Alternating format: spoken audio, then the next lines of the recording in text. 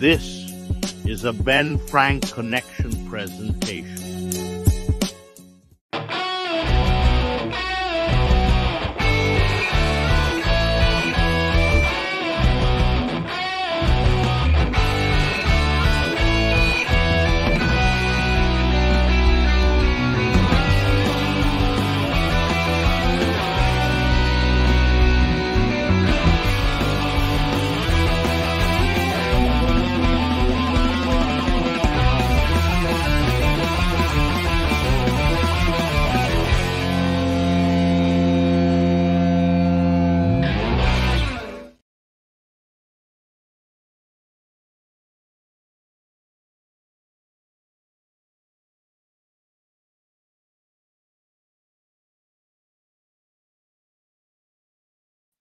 Let's get on with the show.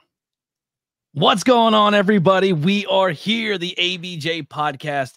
ABJ presents Tornado Tag, episode 124, the history of the American dream, baby. Dusty Rhodes. That's one. Yeah, a lot of impressive. I set the over-under for bad Dusty impressions at 6.5 for this episode. Oh, well, that one doesn't count then, because it was amazing. They're all bad. You're right. But yes, we are covering the history with that. We are officially the last Sunday of the month. Tomorrow's April Fool's. I still think Philly is hosting WrestleMania, right? That wasn't a joke. If they're really committing to the bit, if they're not, because the stage is getting set up right now. The big canopy over the ringside is set up right now. Yeah, so it's going to be very exciting. Very, very pumped that we are going to be heading to WrestleMania in Philly. We're not actually going to WrestleMania. We will be at the festivities amongst Philadelphia. I'm sure I will be at Labor of Love on Wednesday and Thursday at the Attic Brewing Company facilities in Germantown. Just kind of hanging out, supporting our boys over at the Opinion City podcast. We'll be doing the pre-show and post-show. I'm going to try to go around and get some 5 questions with ABJ. Maybe get my bucket list 5 questions right then and there, that show. Fingers crossed. Looking at you, Ultramanus. You're going to be there. Just give me 3 minutes. I'll knock them out quick. I don't need anything special. You know what I mean? But also, I will be on Saturday, night 1 of WrestleMania, over at the Block Party on South Street, 628 South Street. It'll be from 11 a.m. to 6 p.m. at Suplex Vintage Wrestling.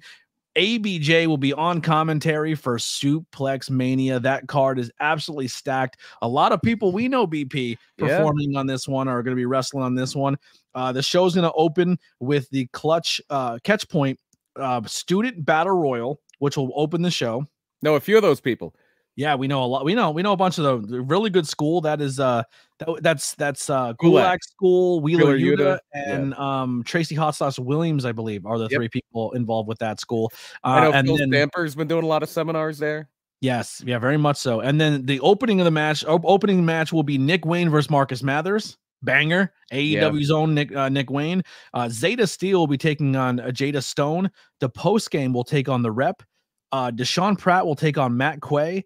Aaron Ash will take on Mr. Grimm. Rocket, no longer Rocket. Sean Smith will be taking on Teriyaki. But I think they added Smith, I believe is. Yeah, I think just for now he's going with Sean Smith. He's filling that out. I think they added that as a triple threat, but I forget who the third person is. But yeah, that one's going to be a banger. Jordan Oliver versus Griffin McCoy, and then Joey Janela versus Broski Jimmy Lloyd. So that's going to be a really, really fun show. BP, where are you going to be at that weekend? I have no idea yet. I'm a civilian that weekend. I'm not booked anywhere. I'm not doing anything other than enjoying some wrestling. But I probably should have planned it out a little better. Because it's better going by the seat of your pants. Well, it is until things get sold out. Yeah.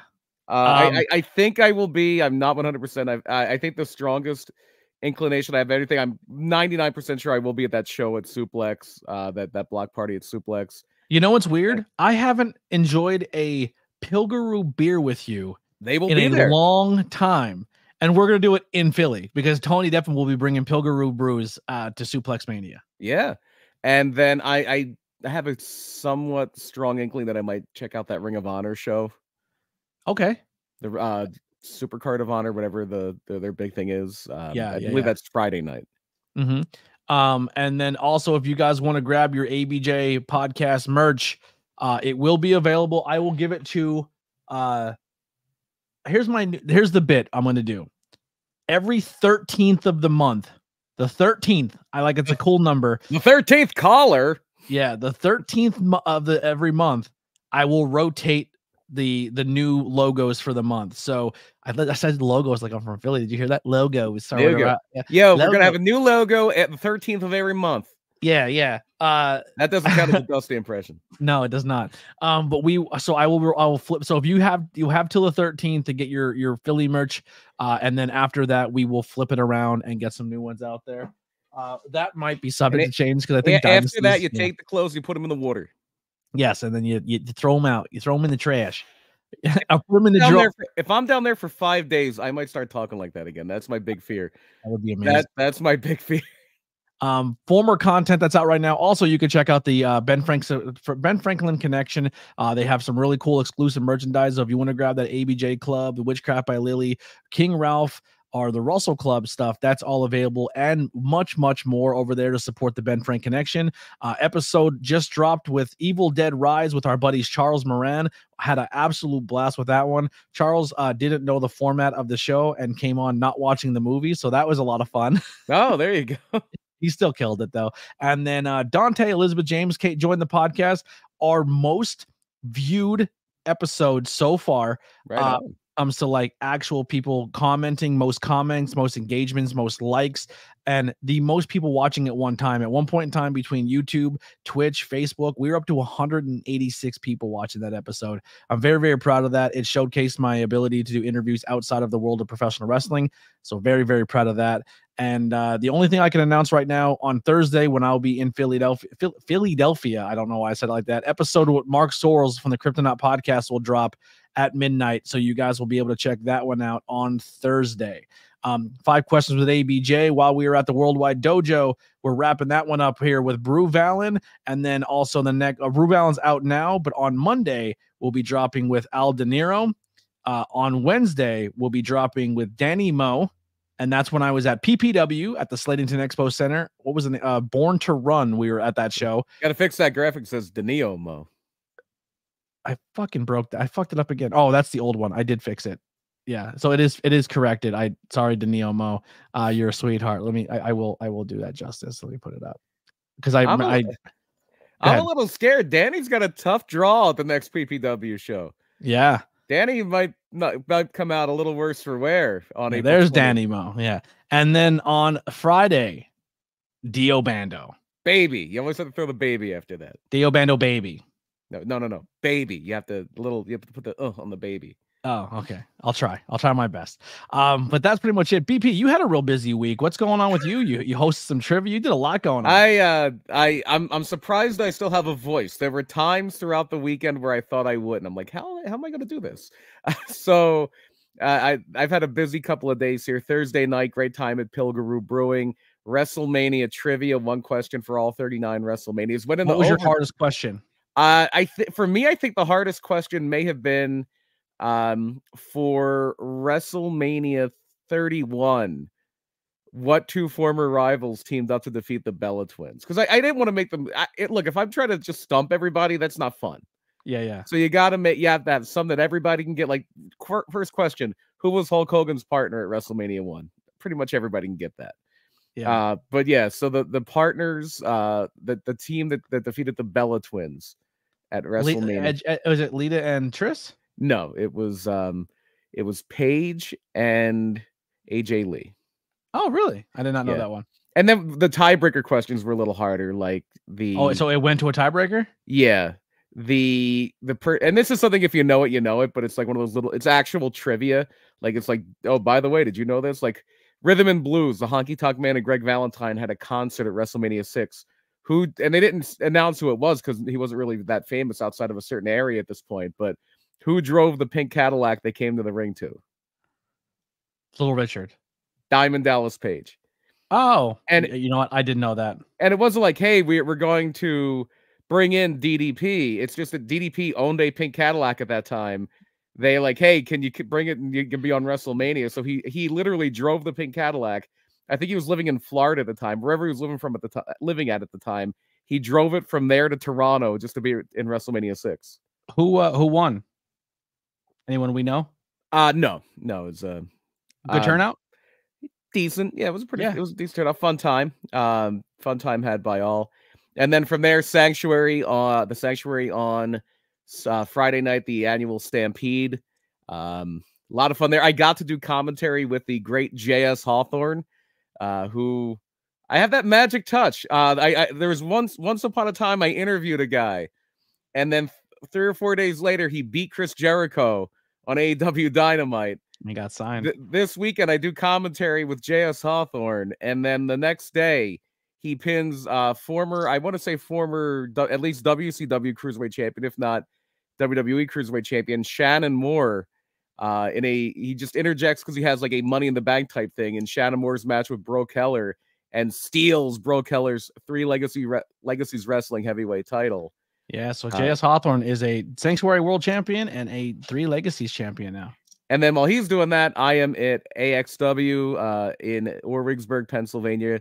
They're making their return to Schuylkill County. Huge crowd, fun times, and a really great show. And I did commentary there. So yeah, my voice is shot. And all 3 shows had really good turnouts. People are showing up. People are supporting. AXW had a really good turnout for a brand new venue. 3 Legacies looked like they had a real packed house. So fun times to be all in the independent wrestling scene in the Northeast PA area. If you can see the tea bag, I'm literally drinking tea right now because that's how shot my voice is. Yeah. Well, I'm sure you'll rest it this weekend screaming at WrestleMania events. But yeah, but it's going to be a lot of fun. Anything this week in wrestling that we want to cover? I know the big one is the Rock's beatdown of Cody Rhodes. They finally allowed them to touch before WrestleMania. Well, it wasn't only that. We got blood. We got blood on a Raw show. Blood packet. I'm pretty sure No, it was blood packet because it was bleeding here, and then when the Rock smeared it into his hair, the water made it look like it was running, but it wasn't coming out of anything. That disappoints me. Cody, it was a packet. Look, a packet. If you're a Rhodes, you do real blood. If you're a Rhodes, we'll get into it. If you look at that, you saw that logo for today's show. Let's see if you can see the gig marks on Dusty. Yeah, I'll pull it back up here. You caught me on the spot there. Okay, his hair's covering the gig marks, but you see a lot. There's a lot there. There's gig marks there. Yeah. So that happened. Like bubble gum. The Rock, when the camera cut off, he still beat him up and put that on his social media so he can say Attitude Era. Now it drives the question. People are freaking out, like acting like that's real. That was the thing. Like, oh, the Rock, real? You come on. It's crazy. It's crazy. Here's the thing with wrestling: people want to believe, and I love it. And let them. I'm not here to tell them that it wasn't. It was everybody. The Rock really is a giant piece of shit. Yeah. No, he really beat the hell out of Cody, and just that was Cody. Cody may be dead. Who knows? Yeah. Cody did sign a new deal before he died. Before he died, so that's good for his family. But also, people are saying some promos during Monday Night Raw got a little crazy. CM Punk alluded to Vince. Yeah, which is kind of nuts. Honestly, I usually get real bored with long promos in WWE, but I thought Seth, Cody, and Drew was fun. Like WWE has been firing on a lot of cylinders lately, I think. Yeah. The whole like impressive. What did he say? Oh, I couldn't be impartial to you, both you candy asses or something like that. And then Drew's like, not PG. Like, but people are thinking when the product goes to Netflix, because The Rock said, I can say whatever I want. We're not on Netflix yet. Or someone said it like that, or Punk may have said it. Who knows? I believe it was Punk. Yeah. People are thinking though, when we go to Netflix, we may have a new Attitude-ish era or more of an edgier product on the Netflix deal. What do you think with that? I think that's going to be up to Netflix. Netflix is going to decide what type of show they want. They didn't spend, how much are they spending? $500 million a year for Raw to say, hey, do whatever you want on that show. You know, it's up to you. We're just here to provide you a platform. No, if you bought the show, you could decide. And it's also like a decision that they're going to have to make. And the decision to take a PG was Vince's. So the decision to make it, the PG thing came about when Linda joined the Trump administration, correct? No, it was way before that. Or no, when she was running for political office. It was a little before that too. It was when they signed a deal with Mattel. Gotcha. It was when they moved their action figure deal from Jakks Pacific to Mattel. and Mattel did not want to be associated with a risque product. And it was just an overall thing of wanting to be more advertiser friendly. The big thing that they ran against for years, and they still run against, and it's lesser now than it's ever been, but there has always been this stigma about wrestling that it's low rent, the people who watch it are low class, and you would get a fraction of ad money. Are they wrong? No. You would get a fraction of the ad money. Wrestling fans will not pay their rent, but they will get a $600 belt. God damn it! Yeah, that's exactly, yeah. And they'll try to pawn it. But like Pedro Morales pawned the actual WWF title. But yeah, so they there's this perception, and you would get pennies on the dollar for advertising on wrestling, like a wrestling show with the same audience as a show like soccer or hockey has what are seen as more of an upscale audience. Mm-hmm. When they're saying this, the advertisers, it's a code for a white audience. That's what they're saying. It's like they don't come out and say it, but they tennis. say, yeah, tennis, exactly. Figure skating. Yeah, very good audience there. Right. So there was a stigma against wrestling fans that's still there, and WWE has done a lot of work in the last 15-ish years to be more advertiser friendly, and it's worked. They have car commercials now. They have, if you remember back in the Attitude Era when they were at their hottest, it was like Stacker 2 and Girls Gone Wild. Mm-hmm. They were selling gas station speed and softcore pornography. That's what their advertising was during the Attitude Era. And that's something you have to think of. If you want the Attitude Era back that bad, that's something you need to take into consideration. It's going to cost you money to go more PG or more away from PG or possibly caught. You know what I mean?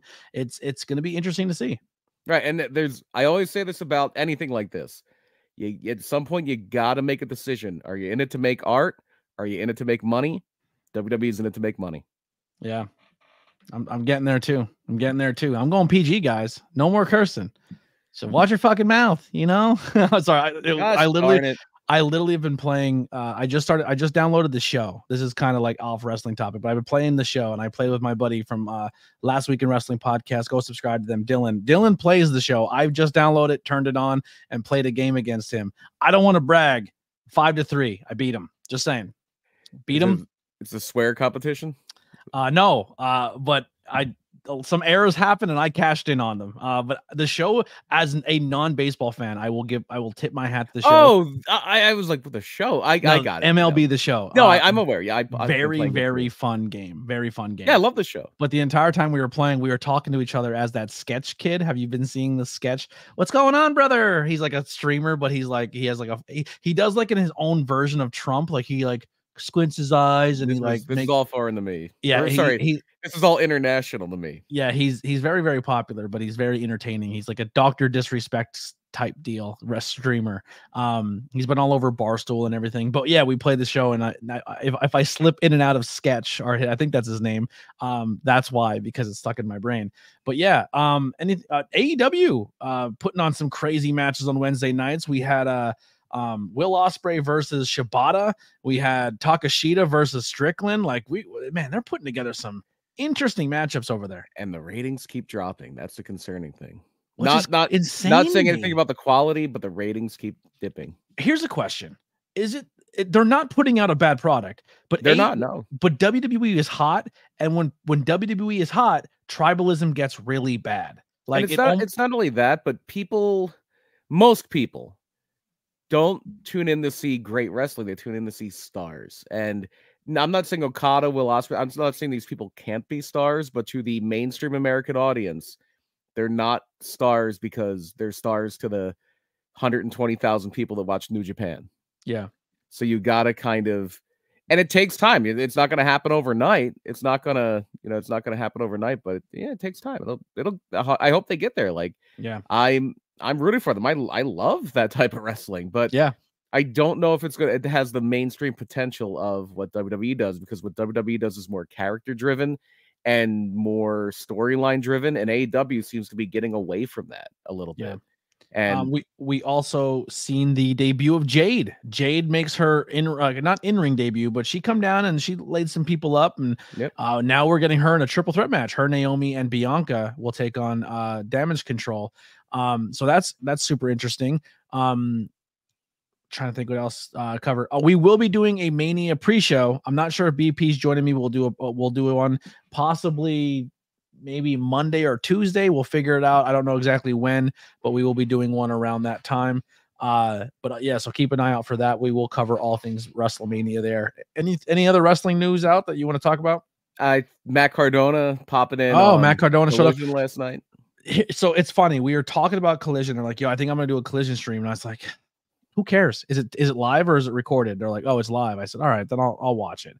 And they're like, who's gonna answer Adam Copeland's open challenge? I said, it's got to be. I said, if I'm gonna say this is why you need to watch AEW now, you need to give someone something exciting to watch. So like my prediction was a former champion of the TNT comes out and challenges, so it makes the champion relevant. He has a banger match. It's like, oh my god, I should have tuned into Collision because that's why.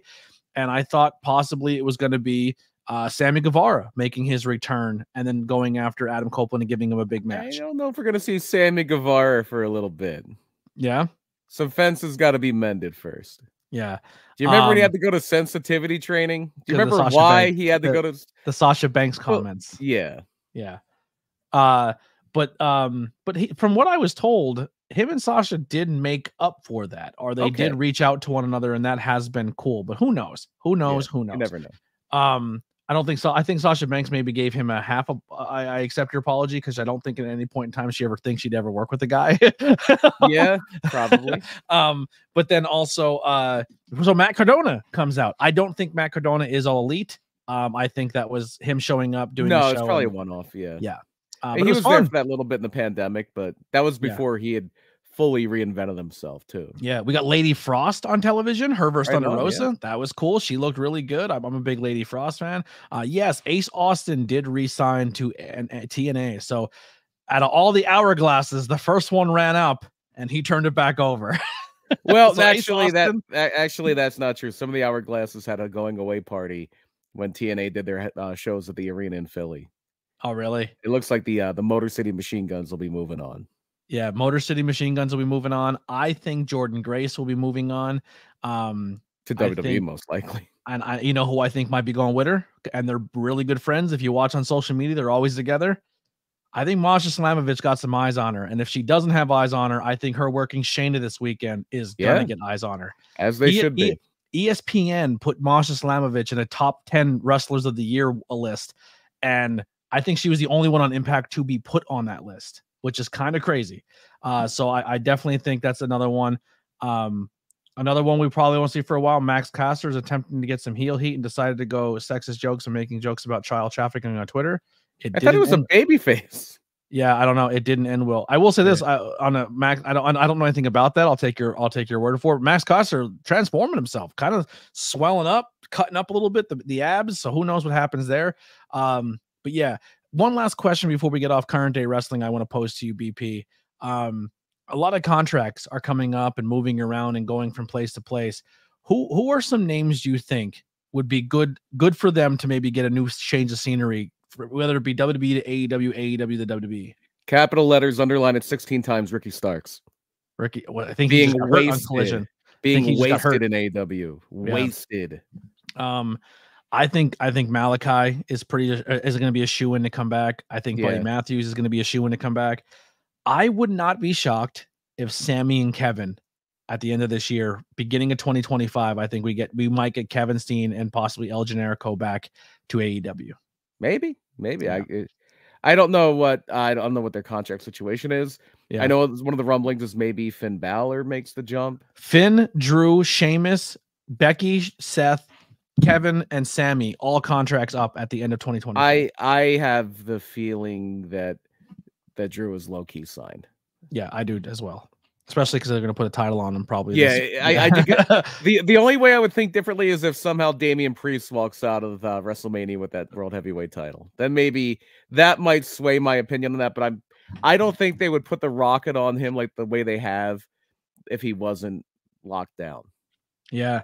Well, speaking of rockets, and I'm not talking Sean Smith. Let's talk about one of the biggest rockets in professional wrestling. One of the guys who's trying straight to the moon. We're talking about Owen Hart. What? A guy who didn't have the abs, didn't have the persona, wasn't as pretty as the rest. That's true. I gotta catch up here. Had a little bit of a belly, but it's okay because he was the American Dream, Dusty Rhodes. Let's get into our topic of the night with the history of Dusty Rhodes. Oh, how do you fit this into 40 minutes or whatever it is? You go until you feel you need. You could do an entire series on Dusty Rhodes. This is one of the most prolific. We could do episodes on storylines Dusty was in. Yeah. You know what I mean? So we are going to compose. And if there is, listen, we do the history of things. But if somebody, one of our listeners are like, hey, can you break down the rivalry between Dusty and insert here? I would love to hear a broke down storyline of like maybe in 2 years we do the history of the bloodline. We revisit the bloodline, or we visit, like, you know what I mean? Like storyline. Wishful thinking that story will be over in 2 years. Yeah. We're only in the fourth inning. We're only in the. This is why I don't watch baseball. It goes on too friggin' long. Yes. So we will do our best to give Dusty props, but the biggest thing that we will cover with this one, at least I hope so. I didn't really consult Brian too much, but know the notes. But why is Cody's story? What does Dusty have to do with Cody telling his story, and why does he want this title so bad? The Cody story is a small part of it, but there's a larger implication on the whole thing, especially if you listen to Cody's theme and that whole wrestling has more than one royal family thing. That's a shot across the board at the McMahons. That is precisely what that is. It's not about the Anawayis, it's not about the bloodline, it's about the McMahons. It's about the McMahons. So we got to start at the beginning here. We don't start with Dusty Rhodes, even though he did always kind of here. Sit down. You might not. Oh, you're already sitting. But if you're watching or listening, you're not sitting down. Sit down. You're not going to believe this, but a wrestler may have told a tall tale. So Dusty Rhodes always said that it's not uncommon knowledge that his real first name is Virgil Runnels, Virgil Riley Runnels Jr. So that is the origin of the name Virgil, and we'll get into that a little bit. The now recently passed away, unfortunately, one of the most mocked wrestlers by the McMahons. Yep. Well, and for good reason. This was their competition. This was the McMahons are bloodthirsty, and this was Vince especially, and Linda especially, and this was their big competition in that first run to the top. So he's born in 1945 in Austin, Texas, and he would always say, like, his parents never called him Virgil. They always called him Dusty, because his dad's favorite baseball player was this guy for the then New York Giants, now the San Francisco Giants, Dusty Rhodes. And Dusty Rhodes is not like a household name in baseball. He is a guy he's one of those guys that's known for one thing. And he's known for he played for the New York Giants. He came up and started playing in the majors in 1952, when Dusty Rhodes, the wrestler, would have been about 6 or 7 years old. So if he wasn't called Dusty because of Dusty Rhodes then. But the 1954 World Series was the New York Giants against the heavily favored, then at that point they were called the Cleveland Indians, now they're the Cleveland Guardians. And Dusty Rhodes, the baseball Dusty Rhodes, was known for hitting 2 pinch hit home runs in that World Series that put the Giants over the top. And maybe I'm guessing that Virgil Rhodes liked that name, and that's how he kind of adopted it. It is a great name. It is a great amazing name. It's an amazing name. But he was a big wrestling fan. He was into other sports. He played baseball. He played football. He played college football. He actually played college football. He's from the Austin area, but he went to Amarillo, Texas, which is the Funk territory, or the Amarillo area, because he went to West Texas State University, which is now called West Texas A&M. And West Texas State, that's an episode. If you remember back on the old show, we did a a thing on Robbinsdale High School, Robbinsdale, yes. Minnesota, where like a bunch of different wrestlers went there. So many wrestlers played college football at West Texas State University. The most famous football player that ever came out of there was Mercury Morris. He was I think he's in the NFL Hall of Fame. He's not, but he was part of the undefeated 1972 Miami Dolphins team. But if you look at the wrestling history of West Texas State, it is Tully Blanchard. It is Terry Funk, Ted DiBiase, Terry and Dory Funk Jr., Bruiser Brody, I think I already said Stan Hansen, Tito Santana, Dusty Rhodes, all played college football at this little, not a big powerhouse. But a lot of it was the allure of the Funks, at least for Dusty Rhodes. Like Dusty Rhodes wanted to get into wrestling. He idolized Terry Funk and Dory Funk Jr. So he would like kind of hang around. He would hang around this gas station that Terry, or I'm sorry, I think it was a friend of Dory Funk Jr.'s owned. And he would kind of just pester the Funks whenever they would come around. Like Terry Funk would come around driving a Cadillac. It's like, oh, Dusty would be like, oh, that's a great car. I wish that's a great car, baby. I wish I had one just like it. There's number 3, even though he probably wasn't talking like that back then. So Dusty had it in his head that like he played semi-pro football after college. He did a little bit of stuff like that, but he wanted to be a wrestler. That was where he was gonna make his living. He even worked his way up to Boston and lied about being trained and got into some wrestling stuff. He finally becomes Dusty Rhodes, though, in World Class, the Von Erich territory. If anybody's seen the Iron Claw lately, this is where he starts in. And he started as a bad guy. And that's kind of hard to fathom because, and I'll go on, I've said this a lot before, Dusty Rhodes, for my money, my opinion, I know Hulk Hogan drew more money. I know Steve Austin drew more money for a little bit of time. The Rock, John Cena. Dusty Rhodes is the greatest babyface of all time, and it's not close. Do you think Cody could be? No.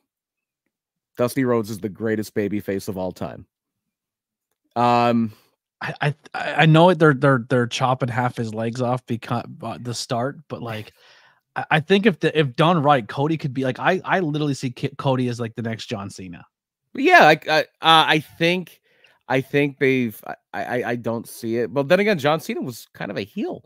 Like John Cena got booed. Like he was it got to the point he was a giant star. Because people like it gets to a point when the babyface gets shoved down your throat so much and he always wins, it becomes cool to hate him. But yeah, it happened to Dusty. Dusty, but Dusty did it to himself too. Yeah. So Dusty is in Texas. He's a heel. He's with Gary Hart. And Gary Hart is a Playboy Gary Hart, a famous wrestling manager who wanted him to change his name to Lonesome Rhodes because that was a character Andy Griffith played. But he's like, no, I'm going to be Dusty. Why is Hart such a popular name amongst like managers in wrestling? Like, is it just, I don't know, is it like because of Loverboy gimmick or something? I forget why he got that name. I actually read listened to the audiobook version of Gary Hart's book at the suggestion of somebody that we're very close with. He's been on the old show before, Jeff. He's like, oh, you should listen to you should read Gary Hart's book. Okay. And I don't know, I forget where he got the name Gary Hart, but he was like a pretty boy. Like it was one of those like gay overtone things back when people would get heel heat just because they were being effeminate or what people considered gay at the time. Yeah. So maybe Hart because of hearts or something. I don't know, but whatever it may have been. So Dusty was with him for a while. He winds up really taking off though, and really getting off to a hot start by linking up with Dick Murdoch. And Dick Murdoch and Dusty Rhodes wind up being a very, very successful tag team called the Texas Outlaws. They were wild. They were in and out of the ring. They were wild. They were just brutal heels, almost like a Southern version of the Crusher and Dick the Bruiser. Just, we're going to come in. We're going to beat everybody up. We're going to tear everything down. We're going to leave a trail of destruction in our path. And they went all over the place. They were Texas, Kansas City, Detroit. They went to Australia. They went to, he comes up all the time now because he's such that that invisible hand that controlled everything. Jimsy. They go over to Australia, the original World Championship Wrestling over in Australia, which for a little bit was the biggest money making. It was the best money you could make in wrestling, because they controlled, Jim Barnett and his partners controlled all of wrestling in Australia, and they were making a mint. It was it was the best payoff territory in wrestling. And Jim Barnett had rules. Like, Jim Barnett, this little frail, openly gay man in this business full of big tough guys where, you know, homophobia runs rampant, at least in the storylines. Jim Barnett was in control. Here's a question. Now, wrestling is a different world, right? It's fun. It's not funny, but it's interesting to learn how many people in the world of wrestling now are representations of the LGBTQ community. I didn't know that growing up. Like, growing up, I thought it was a hyper masculine industry, but like now it's like you have people who are non-binary, are gay, lesbian, trans. Like, do you think there was a turning point for that in wrestling, or do you think it's always kind of been there? It's always been there. And part of it is wrestling was always like, the people who got into professional wrestling, especially then, even more than now, like, you got into professional wrestling by being a bit of an outcast. You got into professional wrestling because you wouldn't fit in anywhere else. Yeah, you had to really want it. Like, they if you didn't have if you didn't have a parent or somebody like that in the business, they tried to keep you out of it. Yeah, especially if you were a wrestler. Not so much if you were a promoter, but wrestling, for all of its bluster, for all of its racism and homophobia front facing. And obviously this isn't universal, but especially for the standards of the time, surprisingly tolerant. Like, everybody knew Pat Patterson was gay. Nobody cared. Everybody knew Jim Barnett was gay. Nobody cared. They may have, said awful words to them. It was also a thing too, where like behind the curtain of wrestling, you had your Sputniks and you had your people who were like, we don't care if you're black, white, green, purple, whatever it is. Yeah. We don't care if you're gay, straight, lesbian, whatever it may be. If you can make money out there, we love you. Yeah, you know what I mean? Like, cared about was green. And if we have to lead into these undertones to go make a buck, let's do it. Like, Roddy Piper did some of the most racist stuff in terms of like wrestling, but he was the first one to be an ally to those people as well. And a lot of it is because wrestling is very much a fraternity. It's like, and especially then in the kayfabe days where it was a closed business, like, you traveled, like, even look now, like, if you look now at all of the people in wrestling who seem that it's not, I mean, it's more open now than it's ever been, but look at how many wrestlers date other wrestlers. Like, it's because it's still a fairly close fraternity. They spend a lot of time together, especially if you're in the same company or traveling together. It's not a coincidence. This is why content creators, pro tip, don't talk shit about wrestlers on your content, because they're all friends. Yeah. Just silly. Yeah, it's a club and you're not in it. Yeah, it's okay to not respect or like the character, but when you start attacking them personally and saying that as a person they're this, but then you're like, but my favorite wrestler is this, and I don't know why he doesn't answer my DMs. There's a reason. A little busy, probably. A little busy. Yeah.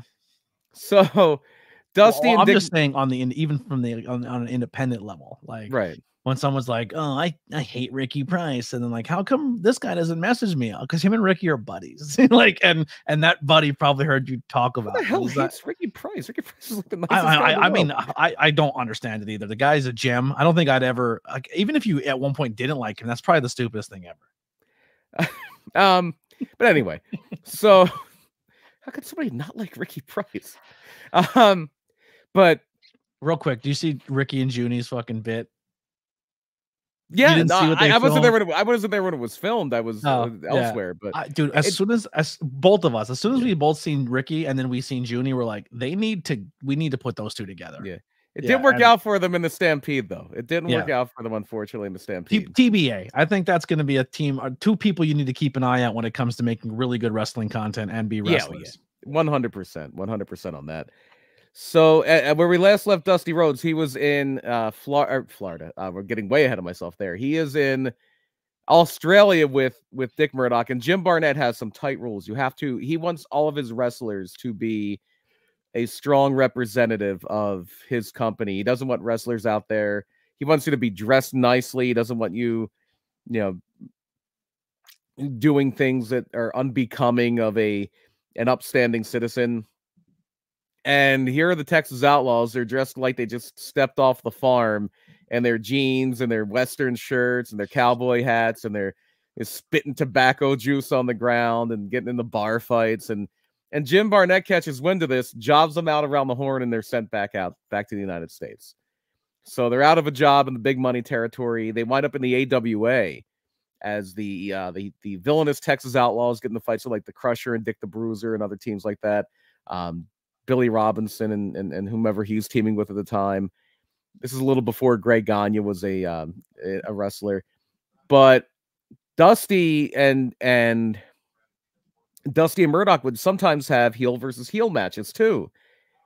And one of the heel versus heel matches they had was against a great tag team, one of the all-time great tag teams, Nick Bockwinkel and Ray Stevens, who were the pretty boy heels, and you had the tough wild heels. And usually when you have those two teams and they're both heels, or those two acts and they're both heels, the one that's a little bit more of a gruff fighter winds up being the de facto baby face. Mm-hmm. So even though they were all heels, Dick Murdoch and Rhodes are the baby faces. And this is where, even in the early 70s, mid 70s, you start to get a little germination of what Dusty Rhodes is going to be.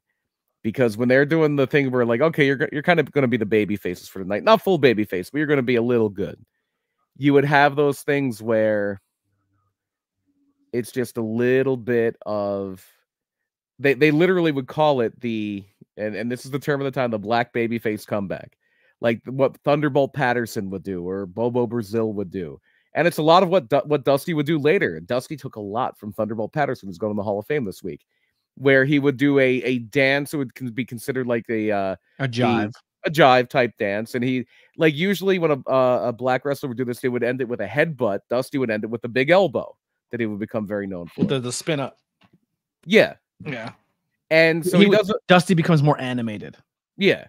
And at this point, one of the people that's training in the AWA at this point in the early to mid 70s is the guy who would go on to become Ric Flair. Who'd he ever beat? This becomes a very famous thing where Ric Flair originally wanted to be called Ramblin' Ricky Rhodes. He wanted to be the cousin of Dusty Rhodes. And it just never happened.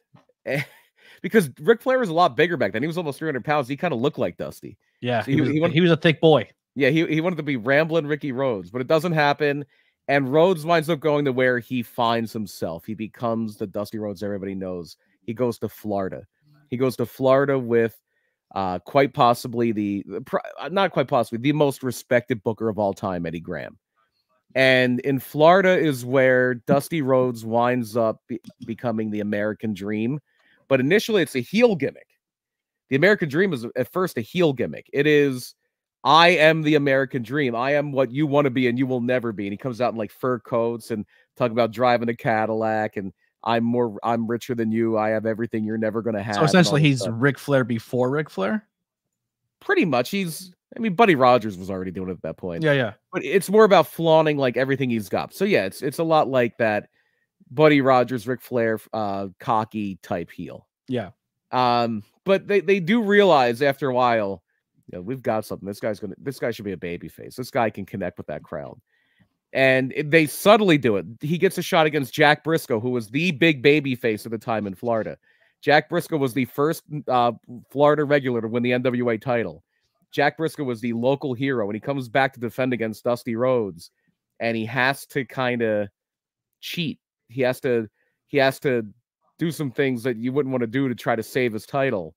And eventually Dusty gets frustrated and throws him over the top rope, and the crowd kind of turns. The crowd kind of turns to Dusty. They maybe get a little sick of Jack Briscoe. He's been around for a while. So finally, they make a decision. Dusty's being managed by Gary Hart again. He's teaming a lot with this longtime Florida heel, Pac Song, against Eddie Graham and his son, Mike Graham. And eventually Pac Song turns on Dusty. And Mike Graham is trying to go in there to save him. He's like a 23-year-old kid at this point. Eddie's like, no, let them fight it out. Dusty's done everything else. Don't save him. Finally, Mike Graham comes in to save Dusty Rhodes, and they're like the big baby face act. And this is where it's a supernova. Dusty Rhodes is the biggest thing in Florida. He's the biggest baby face probably in the United States, if not the world, to the point where your big traveling attractions at this point. And he was mainly in Florida, but he would travel around a bit. And the biggest traveling attractions at this point are the NWA World Champion, Andre the Giant, and Dusty Rhodes. Are your real quick question? You said about biggest or best baby faces. Do you think Bruno's up there? Yeah, I mean Bruno. The thing I will say for Bruno that I will say for Dusty that I don't know if I would say for Bruno. I don't know if Bruno could have done it everywhere. And Gotcha. here, and same thing for like a John Cena, Hulk Hogan. Well, Hulk Hogan did do it in AWA, so he probably could have done it anywhere. But Dusty Rhodes, that act traveled, I think, better than Bruno would. And even when you try to strip him and make him something different, he still found a way to get over in WWE, even when he wasn't kind of supposed to.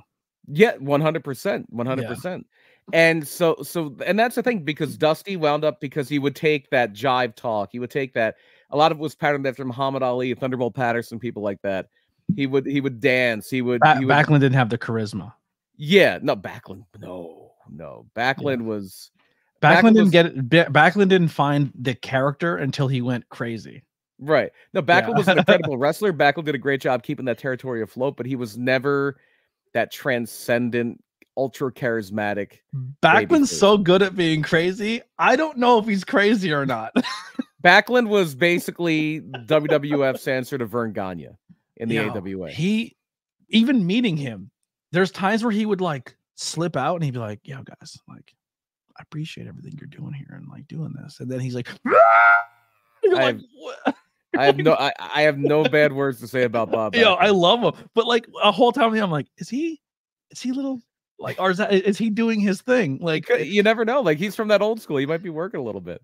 Dude, do you think he worked us when he got in the ring and did the headstand for no reason? Maybe. What do you mean by working us? Like, it's something a crazy person would do. Like, he got in the ring. That's a very Bob Backlund thing. He would do the Harvard step test. He was always all about showing off his feats of athleticism. And he still does it. Nobody was paying attention. Like Bob. So real quick, Bob Backlund story. We're at a meet and greet. Bob Backlund gets up from his table, and it's like, I think it's early too. It's like, I don't even think the doors have opened yet. Like it's like a weird moment at the con where it's like dead. And Bob just gets in the ring and we're like, is he gonna like run the ropes? Like, is Bob Backlund? And we're like, everyone just pays attention. He goes, "Excuse me, everyone, I need your attention." And then he gets in like a yoga pose and then tries to put his knees on he's on a headstand. And then he puts his knees to his elbows and tries to extend his legs and falls and tries it like 2 or 3 times. And then like kind of gets it and everyone claps. And then he just goes, "Thank you." And then just walked back to his table. And he got it pretty well. Let's give Bob Backlund some. But I mean, it was so random. It was so random. Go ahead. I'm sorry. I derailed Especially for a man who at the time was like 72 years old. God. I loved him. He was choking people out. Amazing. Bob Backlund was great. Everybody got put in a headlock. Like when we took a photo with him, I didn't know if he was. You get the crossface chicken wing with Bob Backlund. Yeah, it was unbelievable. But so even that age, still working. Yeah. So the 1970s in Florida is when Dusty Rhodes really comes into his own. And the thing that I really think makes him transcend a guy as a babyface like a Bruno. Bruno had mass appeal. Bruno was incredibly charismatic. Bruno had his big stronghold in the Northeast for a reason. Everybody loved Bruno, but he was mainly for the Italian crowd. Yeah. Like he was, and the Pittsburgh crowd, because he was like adopted Pittsburgh burger. So like he was mainly for the Italian crowd. Pedro Morales was mainly for the Puerto Rican crowd. Ivan Putski was mainly for the Polish crowd. Like that was Vince McMahon Sr., Vincent J. McMahon's whole bread and butter. He had these ethnic baby faces, and then a lot of his heels were Irish, because the cops that would give all the other people crap were usually Irish. Like that's how Hulk Hogan got his name, because Hogan is an Irish name. Yeah, and he gave Vince J. McMahon gave him that name when he was a a heel in the WWF. And Dusty did a lot of traveling, and his whole thing was always a chase for the NWA title. But Eddie Graham never wanted him to win the title long term, because if he won the title long term, he would have to travel with it. And Eddie Graham always wanted him to stay in Florida to a certain extent, but he would have his trips other places. And the one that's going to really tie into what we're talking about now and finishing the story and all that is in 1977, when superstar Billy Graham is the WWF World Champion. And he's a transition champion. He's there to transition the belt from Bruno Sammartino to Bob Backlund. But he was a transition champion, even though he was champion for like 10, 11 months. He was told literally before he won the title, you're winning the title from Bruno on this day. You're losing it to Backlund on this day at the Garden. Like, he knew, even though it was about a year out, when he was losing the title in the Who. That's how far out they booked the WWF back then.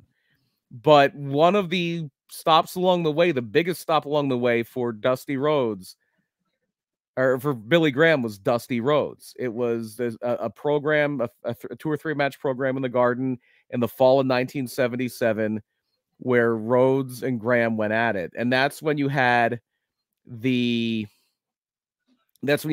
promo in the Hamburg Fieldhouse where he's talking about uniting all the races and stuff like that. And that was Dusty's appeal, where Bruno was just for the Italians. This guy was just for this guy. This, not just for, but mainly for this. Like, Dusty Rhodes had that universal appeal. Everybody loved Dusty Rhodes, especially had that crossover appeal to black fans. Yeah, because he didn't look down on them. He was one of them. He's like, he would talk about, wanting brown sugar before that was like socially acceptable. When interracial couples were something people would shudder at the thought of, Dusty Rhodes was saying it was okay, and all that stuff.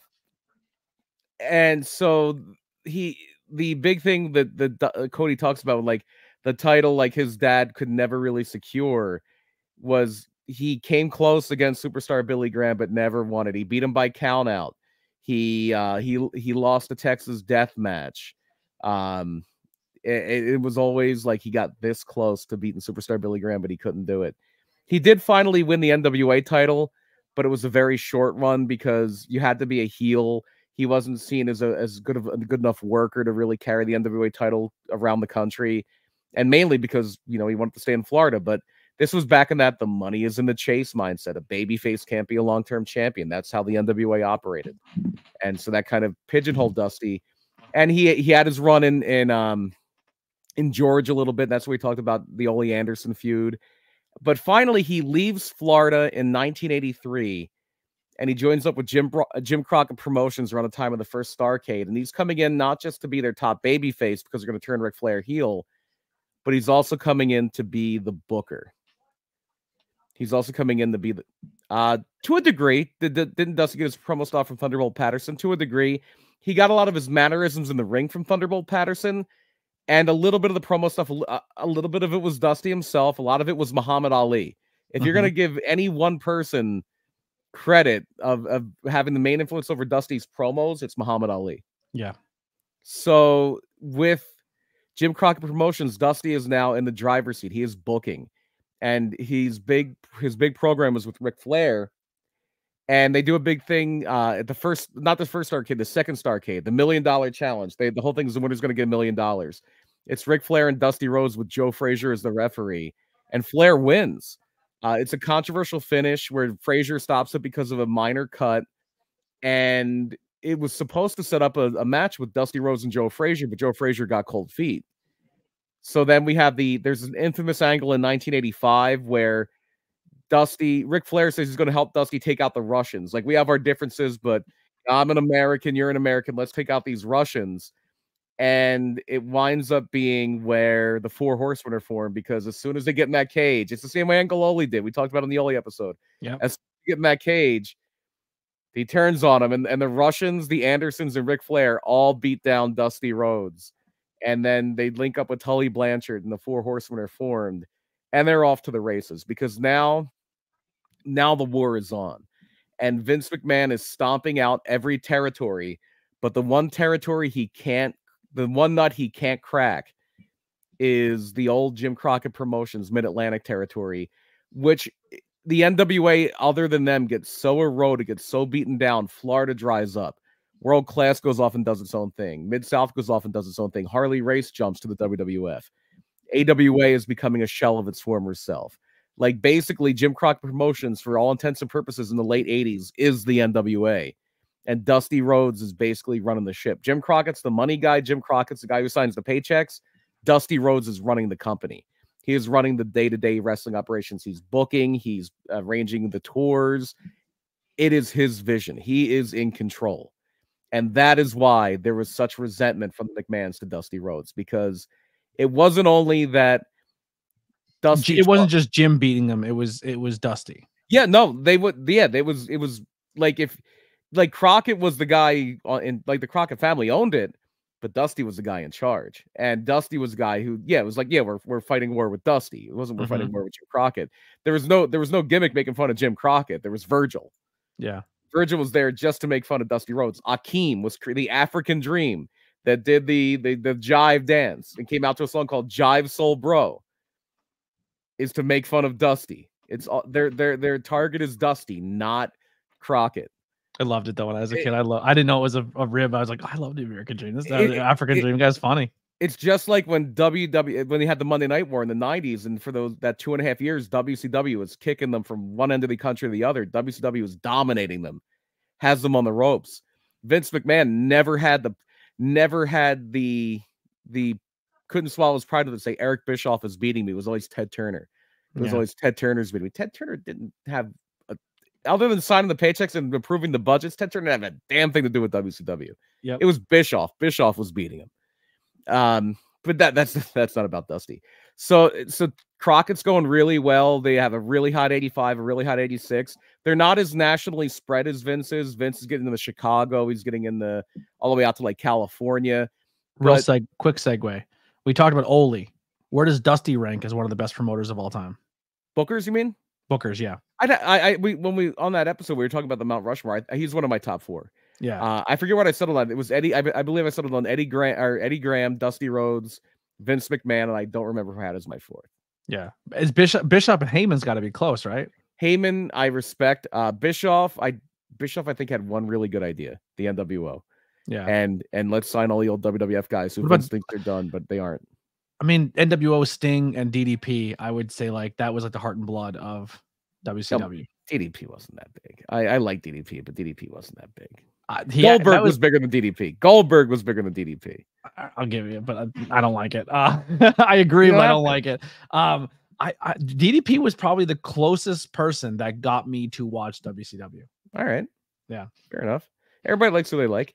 So DDP versus the Flock is what really? Okay. Yeah. When they were on a morning television show, like a Good Morning America, and the Flock jumped DDP. I was like, wow. They just did on Good Morning, like a morning radio. Like I was like, all right, I like this DDP guy. Like he's something. And then Raven talked to that grunge kid in me. I was like, I like this story. I was into it. A lot of the Raven character came from Raven, so yeah. a lot of that credit goes to Raven himself. And so. Yes, to be honest, Bischoff got the NWO concept from the angle of New Japan. Yeah, he was over there for a New Japan versus UWFI thing, which was literally UWFI was a promotion that had existed. It wasn't like it was kind of like when WWF bought WCW and then they did the invasion, except it was done much better in Japan because people really believed it was two companies that didn't like each other, and so that seat is in there. Herb Abrams just missed the Mount Rushmore. I'm trying to rack my brains on who I had as the other guy, and I can't think of it. Yeah, I don't recall either. Go back and listen to last week's episode. We do the history of Ole Anderson. Off the top of my head, maybe Bill Watts. It was it might have been Bill Watts. Off the top of my head, maybe if I had to be pressed to think of somebody right now, Bill Watts. And thank you, MA, for hanging out. First time I seen you in the chat, so I appreciate you stopping by. Make sure you hit that like and subscribe, and check out some other content. We'd love to have you hang out and talk some more. For the people listening to the audio platforms later on, we are always live on YouTube, Facebook, Twitch, and X. YouTube is the hotspot. That's where everyone, for the most part, chats and hangs out. So if you want to hang out in the conversation, we are live every Sunday night around 9 o'clock, unless something crazy happens and we let you know we're not doing it that week. Quick plug there. All right, let's get back to Dusty. And next week, probably not. It's going to be WrestleMania. Yeah, next week, no tornado tag. Yeah. So Dusty, like most bookers, and I think you're kind of seeing this little in AEW to kind of tie it to modern day.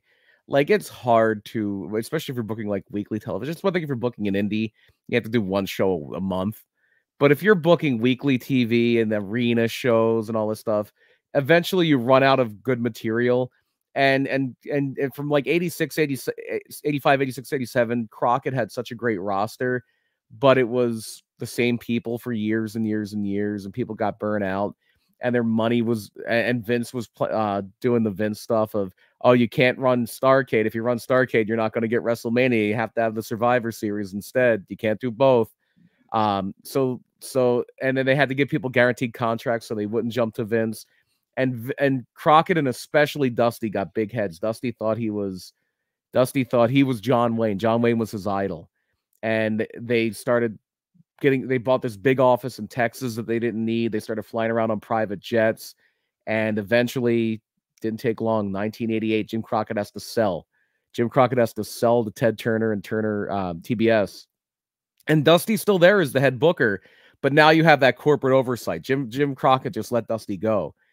And then when Turner comes in, we have to tone down the blood. We can't say foreign object.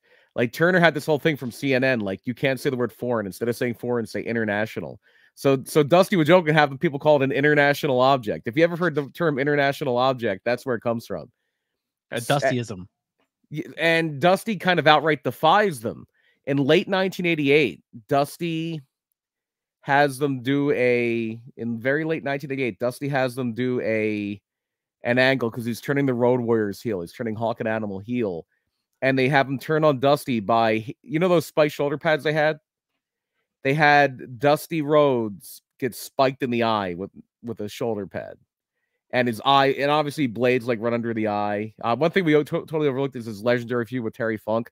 Terry Funk, they did a thing where like Dusty beat him in a lights out match by blinding him in the eye, and Funk like literally bladed his eye and had a droopy eye for the rest of his life.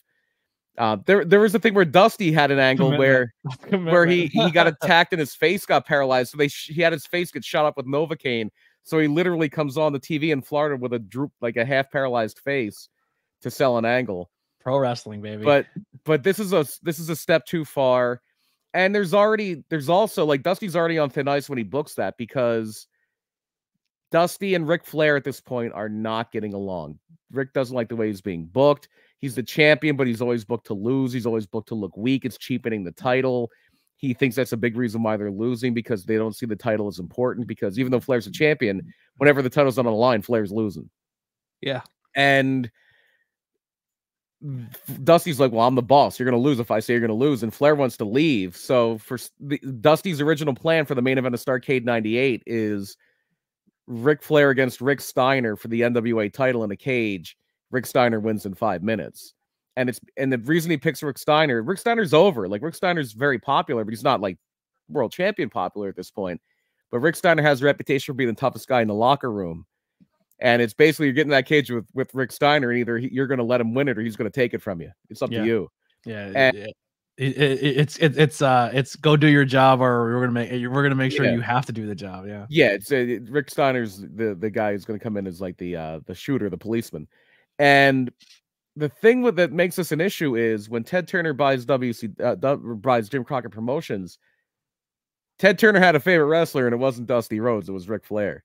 The main guy he wanted to make sure he took care of was Ric Flair, because Ric Flair was ready to leave. There were rumors even before that Ric Flair was going to wrestle Randy Savage at the first SummerSlam in 1988 before they did the Mega Powers and the Mega Bucks. But Ted Turner made sure it didn't happen. He made sure Ric Flair was taken care of. So after this strife with Flair and after the spike angle, Dusty Rhodes is fired.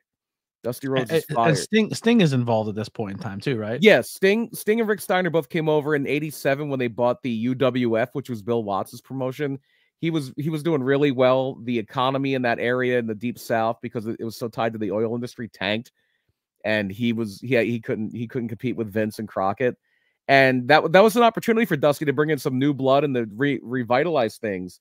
But he basically buried the UWF. Like, usually Usually when a wrestling company buys another wrestling company, they don't make the company they bought look that good.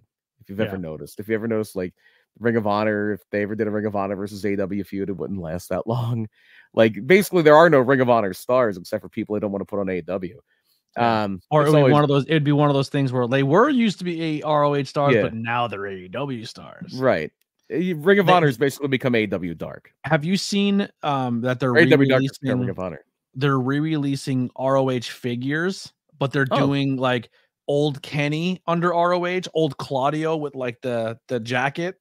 Like they're doing like a whole new line of ROH figures, but they're starting with the classics, like classic Daniel, classic Kenny, classic Claudio. It's awesome. It's pretty fun. Yeah. Awesome. So Dusty gets fired. Ric Flair wins the power struggle. Dusty tried to bring back a Florida territory. At this point, unfortunately, Eddie Graham had passed. Very, very sad circumstances. He lost the battle with depression, essentially. And then, so Mike Graham, Eddie's son, and Steve Kern, who was a longtime star there, they wind up starting, wanted to basically revive Championship Wrestling from Florida, but they couldn't use the name, so they called it the Professional Wrestling Federation. And they have just basically whoever's not tied down to like WCW or AWA or WWF at the time. Terry Funk's there, Bam Bam Bigelow's there, the Nasty Boys, because Dusty's sister-in-law and Jerry Sagg's sister-in-law or sisters. And then Dustin Rhodes is getting a start there. Scott Hall's there. Very young Mike Awesome and Diamond Dallas Page. Dusty's other brother-in-law, the Big Steel Man, who would go on to become Tugboat, is there. And it was not long. Like it wasn't long before Dusty kind of saw the writing on the wall. This isn't going to work. Like we're trying to do something he can't do anymore. So it wasn't long after. It was only about 5 months in that Dusty's like, I guess I got to swallow my pride and call Vince. And that's when Dusty comes in 1989 with the polka dots. Shortly after, we just covered WrestleMania 5 a few weeks ago. Yeah. It was between WrestleMania 5 and that SummerSlam. So like the spring of 1989 that you start seeing the vignettes for the American Dream, doing all these odd jobs. It's Dusty Rhodes wearing no shirt, and he's got like a butcher's apron on, talking about Americana. I forget, it was Americana meat market. You can beat my prices, but you can't beat my meat. That's 4. And he was the common man. And he was going to dress up in polka dots. They brought in Sapphire, who was this old fan from Kansas City in her mid-50s, an older heavyset black woman to dance with Dusty and all that. Wasn't there a bit with Sapphire too? Like she was supposed to be a spoof of somebody else, like the name Sapphire or something?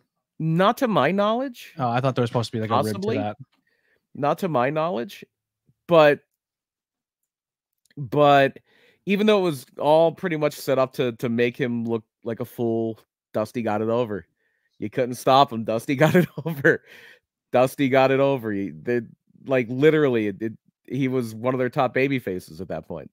To the point that they would push him. Like they were never going to let him get close to Hogan level or Ultimate Warrior level or anything like that. But he was very popular and he was doing well. And then they have him in 1990. He's there for about a year and a half. In 1990, they have him really, really, really put over strong. This new guy called The Undertaker. And shortly after that, Vince is like, yeah, we're going to let you go soon. We're going to finish you up here. And he actually teams with Dustin for a little bit. Dustin Rhodes' first WWF appearances are in late 1989, early 1990. Wasn't Vince also telling Dusty at this point you had to lose weight, and he was making restrictions? Like he's like trying to like force him to like change up a lot about himself and giving him tasks that were not impossible, but like this guy's been a heavier set dude his whole life, and now he's working you, and he has to drop 40, and like. More than likely, more so than that, I think it was like it wasn't Vince's ideal of a wrestler. His ideal of a wrestler, especially a babyface, was a guy who was in excellent condition. And Dusty was in his mid-40s at this point. And that's like, Vince wanted to move away from Hogan when he hit 40. Like Vince was all about, like Vince moved away from Randy Savage. That's why Randy Savage went to WCW. He still had about like 6-7 good years in the ring ahead of him, and Vince was like, no, you're too old. I want to make you an announcer. That's why Savage left. He knew he still had something in the tank. He never wanted to leave. Yeah. That, and obviously they paid him. I think they were saying too that he was cool with being an announcer. He was okay with taking that role, but he said he wanted to do one more story, and that one angle he wanted to do was with Shawn Michaels for the Intercontinental title. Yeah, and they said no, and he's like, well, then I'm out. Yeah, could you imagine what that match could have been? It would have been, because there were two guys that like to have everything kind of meticulously planned out. They would have been right up each other's alley. So Dusty winds up coming back to WCW in 1991 as the booker. Dusty comes in and he has an interview segment called the Bull Drop In. They brought him back as the booker, but one of the things he was really, really bad with late in his run, even if he wasn't the champion, back in his late in his run with Crockett, even if he wasn't the champion, it was the Dusty Rhodes show. He was not going to cede the spotlight to anybody, and it really stifled the growth of like other baby faces, like a Sting, like a Lex Luger when he turned babyface, a Nikita Koloff, because nobody could outshine Dusty on the babyface side, and fans were starting to get a little sick of it after a while, and that just happens. No matter how good of a babyface you are, that's going to happen. And then when they comes back to WCW in 1991, they're like, well, you're gonna be a behind the scenes guy. You're not going to wrestle full time anymore. And he would wrestle like very occasionally, but he was booking for a little while until that's when Dustin comes in. But after a while, it's not really working out. So they, and then Ric Flair's coming back, and they weren't at each other's throats like they were, but they really, really, really just want Dusty to become an announcer. And that's kind of how he ends his run in WCW, is mainly as an announcer, maybe as a, and that's another thing that's very memorable. If you ever think of Dusty Rhodes as an announcer, he wasn't a great color commentator like a Jesse Ventura or even like a Bobby Heenan, like everything was eloquent, but he had just these little things that are so memorable, like talking about getting the plunder, going to the pay window, baby, clubber in, he got a bicycle, like all those things are so memorable. That's 5, by the way. So that's something. And then I think his last big match in WCW probably was a War Games from 1994, where it's him, Dustin, and the Nasty Boys against Terry Funk, Colonel Parker, Bunkhouse Buck, and Dick Slater. And that's the or Arn Anderson, not Dick Slater. And that's the that's kind of the last big thing from Dusty Rhodes. He had a few things with ECW after WCW closed, just because he joined the NWO. Yeah, he joined the NWO for a little bit as a heel manager. And then too sweet, baby, too sweet. 6. All right, we're very close. You have to say sweet as Dusty. We're very close here. Well, actually, as while WCW is still going, he left and did a few matches with ECW. He came back toward the end of WCW. In fact, one of the last angles they did was when Ric Flair was the president of WCW. They had a match where if somebody lost, Ric Flair would have to kiss Dusty's ass. And so literally after they lose, they grab Ric Flair, and Dusty's actually is about to pull his pants down, but they drag him down the aisle, and they have a horse or a donkey at the very end by the entrance, and they rub Flair's face in the back of the donkey, and it says Dusty's ass on it. Yeah. But yeah, so obviously WCW ends, and then Dusty tried to bring back like an Indian Florida Turnbuckle Championship Wrestling. He would do like the occasional interviews, appearances here and there. He did some stuff with TNA very early on. He was actually booking TNA for a little bit. In between Vince Russo stints, he booked TNA for about a year or two before they got TV. He would do the occasional indie shots. And then finally in 2005, he does sign that Legends deal, and he's a creative consultant with WWE. And this is kind of the last act of Dusty Rhodes. And I know this, let's tie it back to the whole WrestleMania thing, because finishing the story for Cody is like, yeah, I'm going to win the title that nobody in my family ever could. Dustin couldn't get it. My dad couldn't get it, but I'm going to get the WWE title. And it's all about like, yeah, wrestling does have more than one royal family. There's no McMahon's involved in WWE anymore, but there sure is a Rhodes, and he's going to win the main event of WrestleMania this year. That's the story. Well, here's the thing too, and maybe I'm overthinking it or overusing it, but like, and I know there's a whole story in there where Dusty and Dustin fall out, where there's like, as father and son, they are not cool with each other. That's a whole other story that we can go into. Dustin and Cody had very different experiences. Dustin grew up when Dusty was traveling across the country. Dustin's mom and Dusty broke up. Cody had Dusty around a lot more. Yeah. But by the end, Dusty and Dustin had gotten very close. Yes, but here's where when you kind of talk about Rhodes has more than one family. Just as good as just as good as Dusty was as a baby face, and as Dusty was as a character, and Dusty was as everything, Dusty shaped a generation of wrestling. Well, yeah, and that's what we're kind of getting into. Dusty becomes one of like the de facto trainer of NXT. He's not one of the not so much the trainer. Not the character, yeah. He's heavily involved. He's one of the main dudes at NXT where he's helping with behind the scenes and doing stuff there. Right. And a lot of today's talent that we now know, that we love and respect, like your Roman Reigns and your Baileys and your Charlotte, like a lot of them like almost see Dusty as a father figure. And if you ask them who made them who they are, we're Rhodes kids. Like, so they weren't blood, but a lot of people respect Dusty because he created that next generation that we're watching today. Yeah, Dusty's big job in first FCW and then NXT was he would teach promo class. Who better to have you learn promos than the American Dream, right? He would teach promo class. Like the in-ring training was mainly done at that point by Bill DeMott, later by Matt Bloom, and Sarah Mato and Regal are there now. Regal, and a bunch of those people. They have a whole Steve Carino's down there. They have there's people who you don't even realize are down there that are down there. Yeah, like not too long ago, Lindsay popped in to help some people. Right.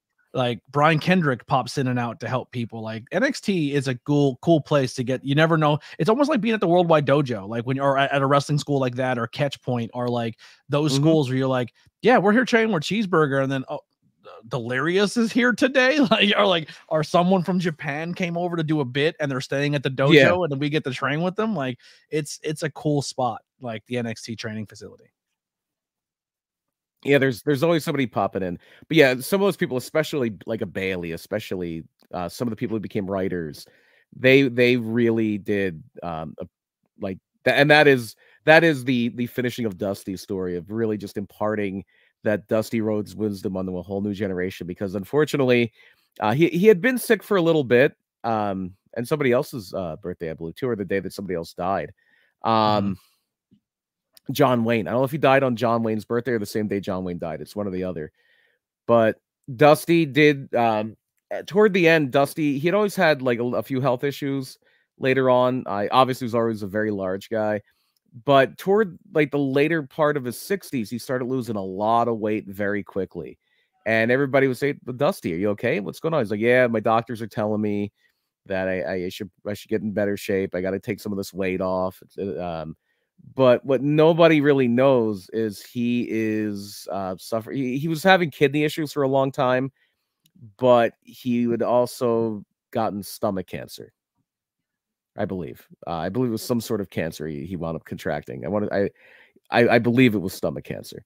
And then he was getting ready to go to a promo class, I believe. There's going to be some kind of event that night to dedicate this old building. There was a big building for Florida Championship Wrestling from Florida. And a lot of like JJ Dillon, a lot of these other guys are flying in for it. Dusty gets up on June 10th, 2015 to go to promo class, and he collapses. Or it's the day before he collapses. He goes to the hospital very quietly, never told anybody how sick he was, didn't want sympathy, didn't want anybody feeling bad for him. And the next day, his kidneys are failing, and he passes on June 10th, 2015. And they say when people got off the plane, they thought there was something happened to Pedro Morales because he was like very sick. But it's like, no, it's Dusty. And that was one of the more monumental. Like everybody knew Dusty said he would have. It's sad to put it this way, but everybody would have loved. They said Dusty would have loved how much adulation and praise and attention he got. Yeah, after he had passed, just because people know there is the professional wrestling looks, and forget the effects his children are having now, and the people he's taught. Just him as an in-ring performer, professional wrestling is so much different today without Dusty Rhodes. Yeah, it's one thing to be the legend, and this is where I kind of get some heat, and I get a little angry with like things Brett may say, or things that like Jim Cornette does and says is like, there's one thing to complain about the business, and then there's another way to give back to the business and help it grow. And I think Dusty's a perfect example of that. He set a tone that I think a lot of people, like your Regals, like I think Regal takes it very seriously, but I think Dusty is like the forefront of that. And to go back to a company to essentially make that company the where it is now. Like if you look at WWE, they don't get just bought because Vince is a great businessman or Vince is a great thing. You're only as good as your talent. And that crop of talent that comes out of NXT that now becomes what we all know as WWE is because of Dusty Rhodes. So like big footprint on it, yeah. At the end of the day, like Dusty was mocked and picked on and made fun of and was everything to buy a company. And in the long run, at the very end, when you say it all, there's Dusty Rhodes Classics and all this, the Rhodes family won. Like Cody goes out, starts the revolution of what we now know as like Cody Sparks by leaving WWE, goes to Japan, goes to ROH, uplifts the business and works with everybody and makes wrestling better. The indie scene pops off because of people like Cody Rhodes. AEW starts and like wrestling is what we know right now is largely because of the Rhodes name. Yeah, totally. And it's funny because we didn't really bring him up, but the in my opinion, the best like in between the ropes wrestler of the family is Dustin. Yeah. Do you think we can get Dustin at Mania? Do you think they let Dusty go over? I don't know. That would be incredible if they did, though. It would be awesome. Like, and here's the thing: if they were able to allow that to happen, it is because the Rhodes name is that valuable. Well, no, if that happens because Vince isn't there anymore. Yeah, but I'm saying because Vince isn't there anymore and Tony Khan let it happen. That's why it happened. Well, the underlining tone of that is we don't like each other as business people, but we understand what that name means to this business. And if they're going to allow it to happen, it's because of the respect of that last name and what they brought to the business. It's just it's impressive. And Dusty is one of those trailblazers, and it's crazy how it just passed on to his kids and to Cody. So when people are like Cody crybabies, this, that, like there's more layers to this onion that you may not even know just because you're a Rock fan. You know what I mean? Like, but oh man, is the Rock finding his fastball again? It took a little bit, but he's back. It's getting a little better. Yeah, he's back. No, it's good. He's back. But it's a great time to be a pro wrestling fan. It's a great time for all this. Whether Cody wins or loses, I'm sure even if he loses, it's the money's in the chase, and the roads are always better when they're chasing. Like even if I think if Cody wins the title, I don't think Cody keeps it super long. I think it's a couple months and he loses it and he chases again. I think that's where Cody is going to thrive as a talent. And just as a human being, Cody embodies a lot of his dad, like helping others and being there for others. And if you have a couple extra bucks to help somebody else out, Cody will do that. Like Preston Vance is someone we worked with and got to meet at PPW. Preston Vance lived in Cody's house and helped take care of his dog. So and trained the Nightmare Factory so he can chase his dream. Like Cody has helped so many people, and he gets that from his dad. His dad was the same way. If he could help, he would. And it always goes back to me to when Brody Lee passed, and the two people that were there when Brody's kid got the news were Big E and Cody Rhodes. Yeah. Yep, absolutely. And it just, I don't know. It's crazy to think that, you look at where Vince is now, or maybe the guy who was the catalyst for a lot of the woes of the Rhodes family, and you look at where WWE sits right now, and at the end of the day, they have to say thank you, Rhodes, for that huge TKO acquisition, because without you training that next group of stars, we're not as valuable as a company as we think we are. You know what I mean? That's just my opinion. I could be wrong, but I think the people who made the dance where it is and the talent that came out of that crop made it good enough that TKO threw that big money. Yeah, I think if you're going to credit anybody for that, I think the guy that gets most credit, besides like obviously the despicable as he is, Vince gets the most credit for that. Listen, but Nick Khan is that guy as far. But listen, you can't go out and sell a team to someone if you don't have a good quarterback, and if you don't have a good head coach, and if you don't have a good that. And Dusty was the head coach that helped make the next generation of Tom Brady's. I don't know if he was the head coach, but he had a definite impact. Yeah. The stories are there, and they had to do promos. And they had to do hard. A lot I'm not of trying to really talented minimize. people, I'm not trying to a lot of minimize what he talented did. people are good at wrestling. But if Yeah. you're not a good promo, it doesn't matter how fucking great in ring you are sometimes, you know? There were way better wrestlers than Dusty Rhodes, but there was never, ever a better babyface. And there probably never will be. Hey, what do we got here? Cody does not win the title. F you. First and foremost. Controversial take. Who knows? Who knows? Listen, they got me last year. Who knows?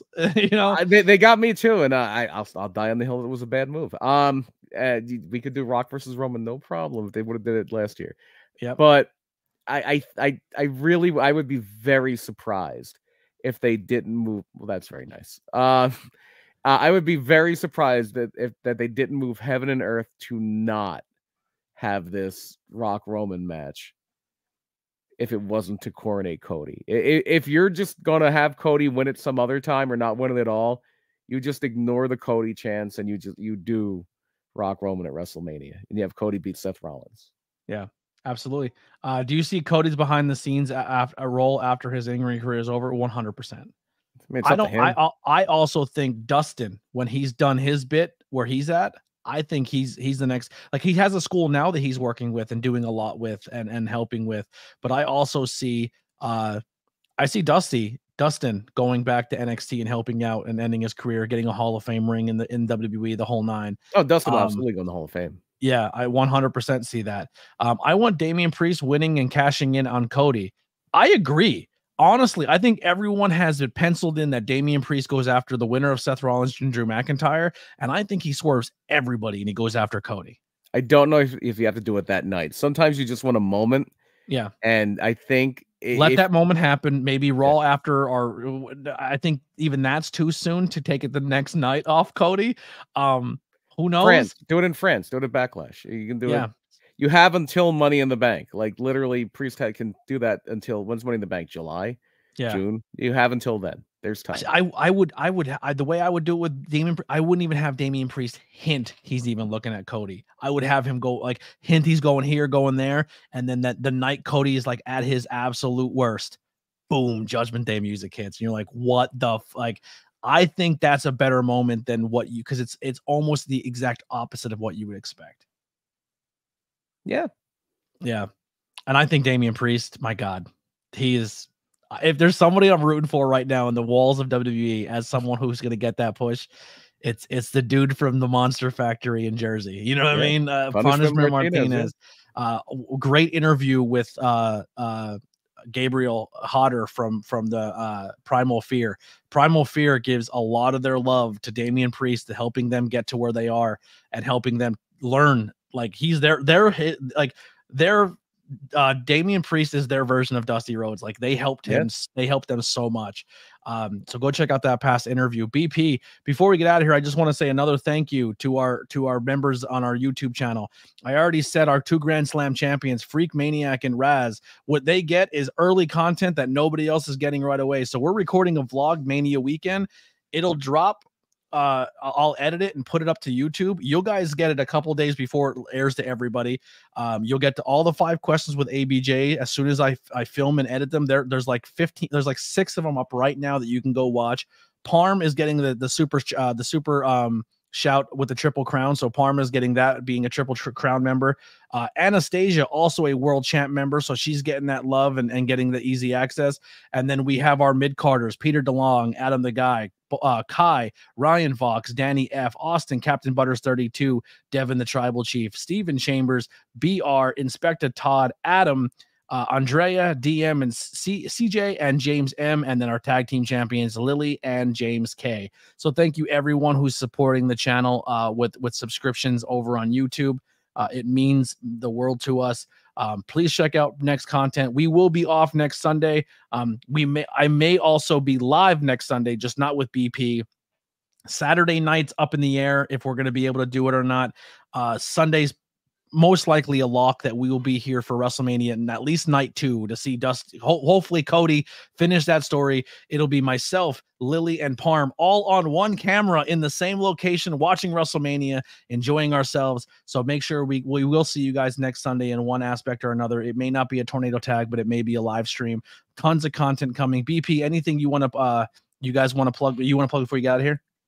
The next thing I have going on is gonna be it's gonna be a little bit from now, 3 weeks from yesterday. I have Super Show 4 PPW at the Slatington Expo Center, April 20th. This is going to be a big one. You just talked about Primal Fear. They are the trios champions. Adrian Soriano, Primal Fear, is the PPW heavyweight champion. So I not quite announced what he's going to be doing solo, but he might be a little busy because Primal Fear and the Syndicate, Sam Adams and the Brothers Gray, they're getting their rematch at the Super Show. We're going to have a lot of fun.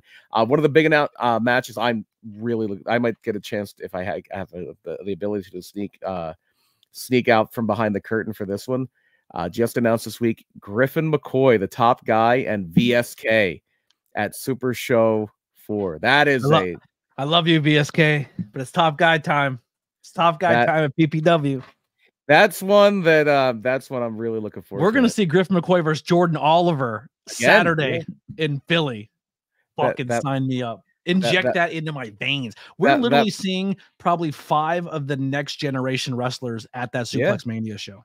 That McCoy VSK match might have been a suggestion from somebody who might be a little close to the show. It's a good book. It's a good booking.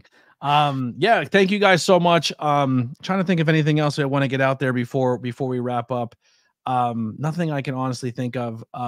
Check out previous content, like and subscribe.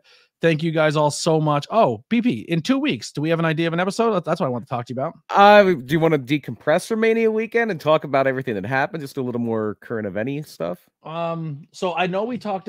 So you're saying the 5th, we do a Mania, like a post-Mania show. Like we have a couple days. The 5th? I'm sorry, the 12th. 7th. The 12th.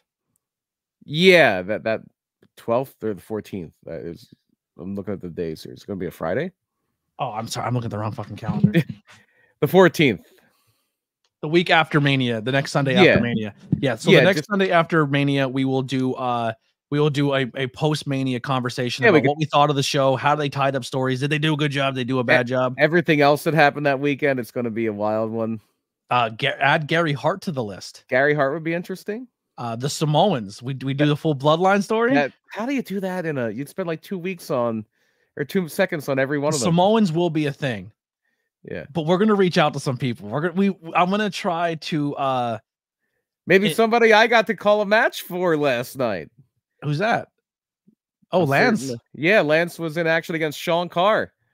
Oh, how was that match? That was a good one. Lance is on a new level. I think Lance is banging on all cylinders right now. Lance. Although I was very disappointed that Sean Carr was firmly on Team No Yeet.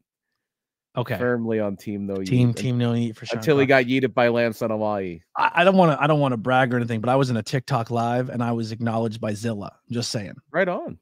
Zilla came in the chat and they said, "Who's the best member of the Bloodline?" And I said, "Lance." And Zilla went, "LOL." Like because not many unless you're in the know or you're in the Northeast area, Lance is not, or you're a huge MLW fan. You're like, "Oh, Lance," like, you know what I mean? So he thought it was funny. I put Lance over. Lance has not gotten that level of recognition yet is the key word to that list. The history of ECW, that's one I want to do a lot of prep for. Especially now, like just kind of living a lot of it, just growing up outside of Philly as that was going on, like literally just watching it on, flipping through channels on Sports Channel Philadelphia. What's this wrestling? I recently, it was like 6 months ago, read Todd Gordon's book, which was very interesting. His side of the story of ECW.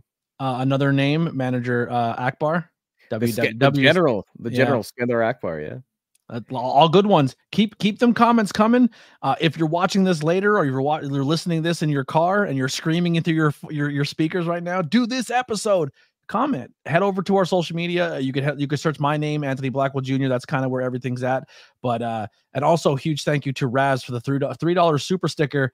We made $3 this episode. We're killing it. We're doing it. I gotta be honest. The donations we've been getting, the people joining the memberships are all. It is so. Oh, I love this one. Classy Fetty Blassie. Everybody wants shows about managers. Yeah, I'm with it. Everybody wants a manager show. You know what? What if we do an episode with a manager? Yeah, there you go. What if this stream becomes maybe championship material for an episode with the manager. There you go. Let me reach out to that. He's a general manager, at least at PPW. General manager. Maybe I reach out to him and I find out what his favorite manager is, and if it falls under Classy Freddie Blassie or anything like that, maybe a Sydney Bacabella episode. I love Sydney Bacabella. I love Sydney Bacabella. Oh, Bobby the Brain episode. I don't hate that. There's nobody else. That is my all-time favorite wrestling personality is Bobby the Brain. Yeah. I talked to a guy in a TikTok live. He said when he was growing up, he went to school with Bobby the Brain's niece. And like Bobby would pick him because they lived next door to each other, and Bobby would pick him up and take him home from school. I'm like, dude, that's the coolest thing. Yeah, the history of ROH. We might be able to have a guest on for that one. We know a former owner that we might be able to do that one. Maybe he found his phone by now. Yeah, hopefully he found his phone by now. Mike Tenney, he's actually scheduled today. For Mike Tenney. He's actually scheduled for a podcast episode coming up next month. Wait, what? The ROH guy. Oh, okay. Kerry Silken. I thought you were talking about Mike Tenney. I'm like, you got Mike Tenney? I didn't even think he was doing wrestling stuff anymore. Kerry Silken for a future episode. Yeah, so we have all that stuff out there. It's awesome. Yeah, that's pretty much all I got. Well, so let's get some recommendations going, and we'll see you guys in 2 weeks. Enjoy WrestleMania. Everyone stay safe. Be on the lookout for our WrestleMania vlog. I'm gonna vlog as much as I can this weekend, going to the different shows. If you're in the area, I'll be at Labor of Love doing 5 questions with ABJ. You don't have to be a wrestler to be on 5 questions with ABJ. It's open to anyone. So come see me. Let's get a photo together. Let's hang out. Let's have a beer at Attic Brewing, and let's let everyone enjoy Mania. If you are not in the Philadelphia area, please do me a huge favor. Get there or actively seek out how you can support those independent wrestling companies that are running that week. So whether it's going to be on IWTV, whether it's on IWTV, Fight, or the Premier Network, Triller, like the GCW. So just go support it. Go watch it. Is there a show that you're not going to that you can't wait to come home and watch? Bloodsport. And why is it Bloodsport? And why is it Bloodsport? That's just my flavor of wrestling. I love that stuff. Yeah, it's gonna be a fun. It's gonna be a fun time. Even if you don't go to anything, even if you don't go to anything, it's just gonna be so much great stuff going on down there. It's wrestling Woodstock. It's gonna be, and it's in the greatest wrestling city in the world. And I don't say that with any bias. It's the greatest wrestling city in the world. It's gonna be special. It's gonna be a special time. Yeah. I think the big thing this show that surprised me, we set the over-under for the Dusty impressions at 6.5. We're at 6. The under wins. Did it, baby. Did it, baby. Did it, baby. Yeah, it's gonna be a lot of fun, man. Joshi Mania weekend. There's a lot of Joshi matches. If you're a Stardom fan, there's a lot going on that weekend too. Yeah. Stardom's having a show at the arena. I'm going the 2300. Yeah, Willow's working a Stardom show. There's Stardom talent wrestling on ROH's show. Like it's Zaya cool, Brooks man. is going to be on that show. She was very, very, very much a pleasure to work with. It's gonna be awesome. A little maybe teaser. They couldn't say anything in their live stream on TikTok. But I asked Polo Del Mar when they were live on TikTok. I said, "What are you most excited for this Mania weekend besides Effie's?" Or I said, "And why is it Effie?" And they said, "There's a match that hasn't been announced yet that's going to happen at Effie's show that they are very excited about." Oh. And I'm like, "So there's an undisclosed match, possibly. I'm not breaking anything, but this is just what I heard on TikTok Live. So there might be something happening on Effie's match, Effie's gay brunch in Philly that has not been announced yet. So something keep an eye on. So many great shows. Go support independent wrestling. Enjoy WrestleMania. We will try our absolute best to be here for night 1. If we're not, we'll definitely be here night 2. We love you so much. Support wrestling, support independent wrestling. Don't be toxic. Like it all. There's no reason for tribalism. Everything is good. Just enjoy pro wrestling. It's the best time to be alive, baby. Let's do it. We'll see you next time. Jeez.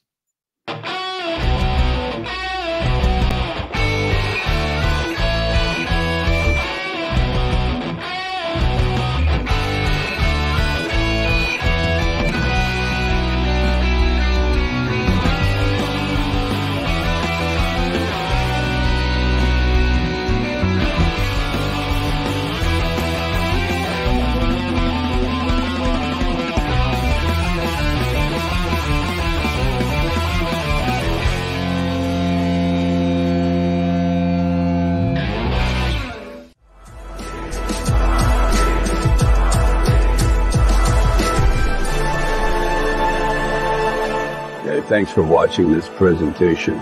Like, share, and subscribe for more.